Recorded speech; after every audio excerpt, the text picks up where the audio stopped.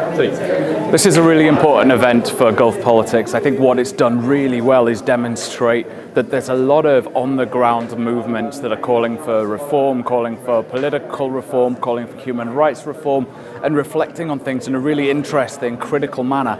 But a way that really acknowledges the importance of peaceful reform, of reform that's done in a gradual process that respects the culture and tradition of states on the ground.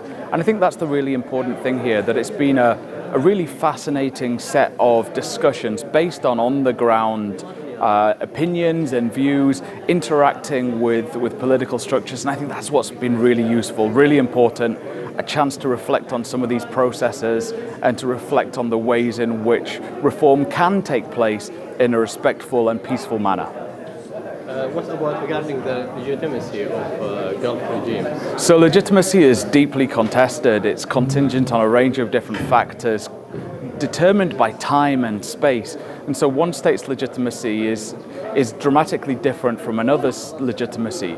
But I think there are certain things that all states can do to ensure their legitimacy, such as adhering to human rights treaties, human rights organizations, making sure that the rule of law is deployed as much as possible. And I think that if those things are done, then a claim to legitimacy can increase, regardless of the local manifestations of those claims to legitimacy.